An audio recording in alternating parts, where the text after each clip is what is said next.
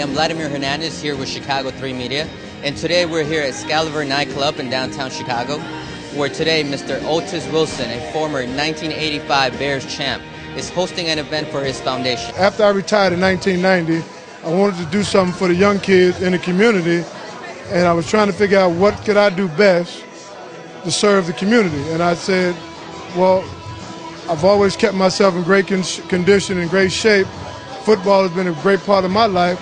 Let me go back into the community, create a summer program first when we first started, to it turned into an after-school program, 5 days a week from 3 to 6, kids ranging from the ages of 5 through 15, focused on nutrition, fitness, and sports. But it turned out we have a martial arts program, we have a music program, we have a dance program, we have a tutoring program, and I still do the conditioning and the sports program.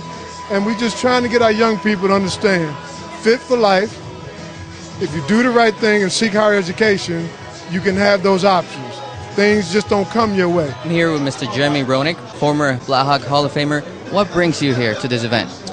Well, I think anytime you're doing something for charity and doing something for kids, you got to show up and show your support. There's no question that a lot of us have been very fortunate through some of the things that we've done. Myself, playing a sport, being able to make a lot of money playing a sport, being a celebrity, I have the ability to show up and get people excited to spend money and give money to kids and to give to charity. And regardless of what the charity is or where it is, it's only a little bit of time out of your day to show that you care and to give back. Because if you don't give back in this lifetime, you're really you're missing a huge gift, of helping other people. And that's, to me, that's what I try to do as much as I possibly can. I'm here with Quincy Wilson, who is Otis Wilson's son.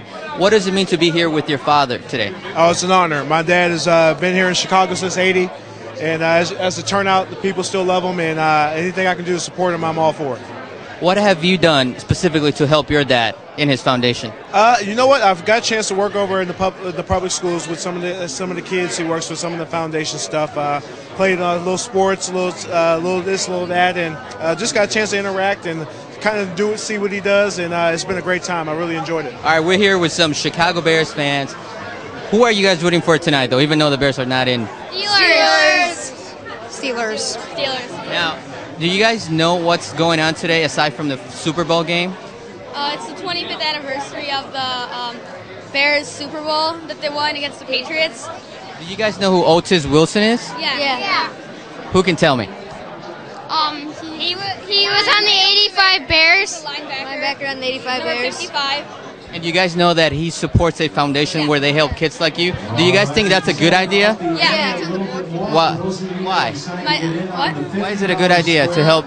Because it's a good thing because they can keep kids active and out of gang violence and abuse. Kids are the future.